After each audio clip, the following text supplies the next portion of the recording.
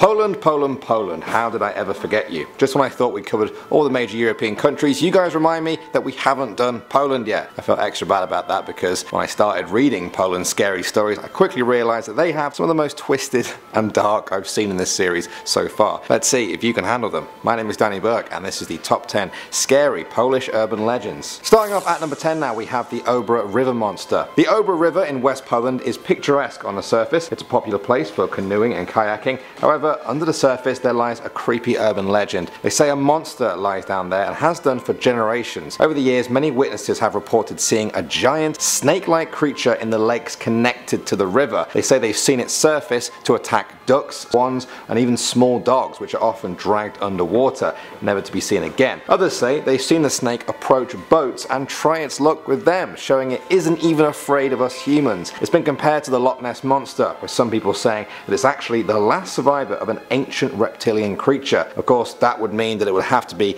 near enough immortal by this point, so perhaps there isn't just one, but a number of different Obra monsters, all lurking below the waters, waiting until their numbers are strong enough to return to the surface. Next up at number 9 now, we have the Rusalka. This is a Polish tree spirit, traditionally thought to inhabit the woods and lakes of western Poland. Rusalka were thought to be the spirits of murdered girls. They yearn for continued existence, but for that they need the energy of the living. So, at certain times of the year, they will climb out of their lakes and sit on the branches of willow and birch trees. There, they wait for a man. He will become infatuated with the undead temptress and follow her back into the water. She will then entangle him with her long hair and pull him to the bottom to drown. In the olden days, it was said that the Rusalka really didn't like women, probably out of jealousy. Women would hang scarves and linen in the forest to appease the Rusalka. If you're planning a trip to Poland and want to avoid these, they are said to become most dangerous around early June, especially during a time known as Rusalka Week, where the spirits leave the woods and cause crop damage, illness and death across the land. Moving on to number 8 now, we have the Striga. This is a female creature who feeds on human blood. Every country we've looked at seems to have a vampire legend. This is Poland's. The Striga's origin is connected to the belief of duality of the souls. A common explanation is that most of the time humans are born with a single soul. I mean, how could they not? Right? Well, apparently sometimes, very rarely, a person is born with two. They may live a totally normal life, but when they die, only one soul leaves the body. The second gets trapped inside the body, keeping it alive in an undead sort of way, more vampire than human. They are now a Striga, bound to living between the spheres of life and death until the second soul leaves too. At first, they may look quite human, but as time goes on, they change. They may start out getting grey or blue skin. Then their features become bird-like. They grow claws, bird eyes, and have feathers growing off their back. During the day, they sleep in their own graves and then come out at night for a hunt. They need human blood to survive and will suck it out of their victims while eating their entrails. I know. Apparently you can tell if someone is going to turn into a Striga if they are born with an extra appendage of sorts, 2 rows of teeth, 2 hearts, or just any other anomaly like that. Just warning you all. Next up at number 7 now, we have the Ogniki. These are demons which guard the graves where forgotten treasures are hidden. In life, they used to be humans, but only a specific kind of person becomes an Ogniki. It's not necessarily evil people, but deceitful ones, people who are fraudulent or unjust to others. The Ogniki live in marshes and swamps. They are hostile to people. If lost wanderers reach the areas haunted by the Ogniki, they are led into the most dangerous part of that swamp and drowned in a pool of slime. People are drawn to them by the lights they leave flickering over the swamps. They are said to be hypnotic in nature, pulling them in. The lights sometimes appear as a pair of hands holding either a candle or an indescribable light source. Either way, the light will always be where the treasure is not. You see, the Ogniki are greedy spirits who try and draw humans away from the treasure they are protecting. This is a reflection of the greed they had in life. Next up at number 6 now, we have the Zmori. These are evil, half-demonic creatures that feed off human life force. But there is a catch. They can't actually kill their own prey directly. Polish mythology describes them as the wandering souls of those living people who were lost in a deep sleep state or suffering from a severe disease. The souls left the body as it began to fail. Now they remain remain between the world of the living and the world of the dead. They enter people's houses at night, seeking the vital human energy they need. They sit on people's legs or chests as they sleep, causing sleep paralysis or breathing problems. That's when they feed on your life force. The Zmori may be spirit-like, but they are more physical than ghosts. It's said that they can't actually pass through physical objects like doors or walls, but they don't really need to though. The Zmori can take on any form they like. They can become as flat as a pancake to slide under your door, or as thin as a hair to slide right through your lock. They prefer to stay invisible, but some can take the form of a human, where they would have a semi-transparent body. Attacking humans is their ultimate goal, but they will also go for animals too. They say the Zmori like horses for their strength. You can tell a horse has been visited by one because it will be sweating and visibly exhausted in the morning. If you ever have a morning like that, maybe you have been visited too. Next up at number 5 now, we have the Bogniki. These are female personifications of the wild forces of nature in old Polish mythology. They are seen as demons that only have two approaches to us humans, neutral or hostile. There are no friendly ones. They attack humans. Specifically, they attack women during childbirth. That's right,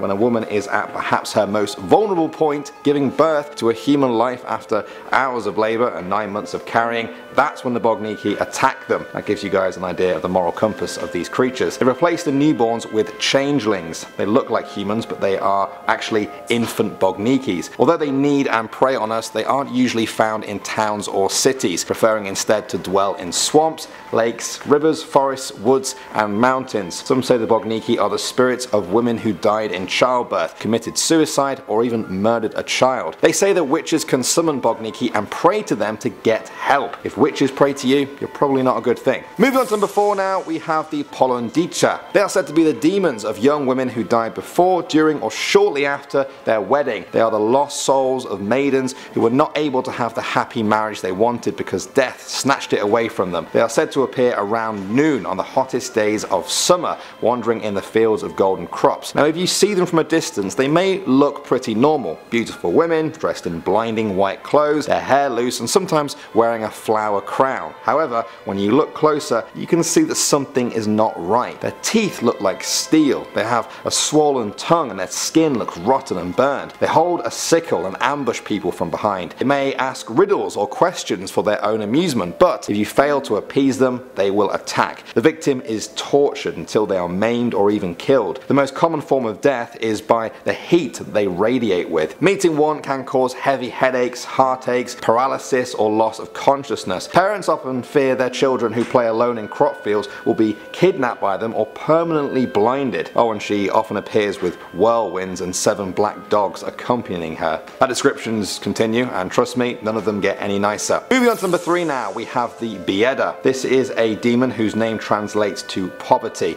It's quite a fitting name for this immortal being that brings misfortune, misery and grief to everyone who's near her. She is tall and lean, described as twig-like and covered in old rags. She wanders the earth looking to feed on a very specific source of nourishment, human happiness and luck, kind of like a dementor. If you've been lacking some of those in your life recently, perhaps you have a Bieda nearby. When she finds a target, she settles down in a nearby house. You'll know that this has happened by a series of disasters or general troubles occurring in your family. She can turn herself into any object or animal. That makes her a lot more difficult to look out for. Basically, she could be anything new in the environment. People say to watch out for birds like sparrows or swallows who have built their nests under the roof but don't seem to be laying any eggs like normal birds, or perhaps lone mouses who seem to be smarter than cats. Bieda is an immortal being and cannot be killed. If you try and burn or sink the object that she turns into, she will escape, let out a loud screech and then turn into a completely different object, one that is even harder to find. They've been doing this for hundreds or thousands of years, which means the object they hide as are now probably almost invisible to humans. Perhaps one of them is in the room with you right now. Have you noticed anything new? Next up at number 2 now, we have the Biali Zimni Ludzi. In English, they are called the White Cold People. They are perhaps the most mysterious creatures on this list. They are basically an illness in human form. They are tiny, covered in unhealthy looking skin and scuttle around in a feverish insect kind of way. They can be the size of your hand or as small as the head of a pin. They are always bad bad omens, able to haunt and prey on people. They live in forests and swamps and love to ambush travelers from a hiding place in a puddle by the side of a road. Once they have selected you as a target, they will hide in your clothes and wait for you to fall asleep. Then, very quietly, they will climb onto your face and enter your body through your mouth or your nose. Once they're in your respiratory system, they will infect you with various hard to cure illnesses. When you wake up, the first sign of a visit will be a high fever. It was thought that to cure this, the victims were forced to drink strong spirits mixed with powdered dried eyes of a crayfish or eat a stalk from an old broom on a slice of bread and butter. Don't ask me why, I didn't make the rules. Another curing ritual involved drilling a deep hole in a tree trunk, breathing through it and then clogging the hole with a wooden stake. This was supposed to imprison the exhaled demons inside the tree trunk. They always find a way to get out again. And finally, number 1 now, we have the Chernobog. We've undoubtedly saved the best till last with this one. Some say the Chernobog is the king of monsters, others call him the Black God, some simply say he is the devil. I'm sure you can already see what kind of being you're dealing with here. He is the source of all evil in the world and enjoys nothing more than stealing and devouring souls. This lord of hatred causes calamity and disaster, bringing bad luck and misfortune wherever he turns. Unlike a lot of creatures we've talked about on this list, the Chernobog doesn't have any real desire or motive to do the evil things he does. He just loves his spot as the most despicable creature in the world. You'd think that with such a powerful and malevolent being, there would be a lot of literature about him, but relatively speaking, there isn't. It's almost as if people in bygone eras were scared to even mention him in writing. All we have are shadows, rumours and clues to his truly terrible nature. In the past, ancient Slavic people used to spit curses into their bowls at feasts in the hope of keeping the Chernobog at bay, but it was only a hope, for true evil is a difficult thing to stop. Sorry to end on such an intense line there, but hey, I think this was a pretty intense video. I think Poland has some really dark legends going around, which is fascinating to hear about, but yeah, hope you're all okay in Poland. Let's head somewhere else in the world for our next video in this series. There's still so many countries around the world with scary stories we haven't heard of yet. Let me know what you want in the comment section below. Thanks for watching. As always guys, my name is Danny Burke and I will see you all in the next one.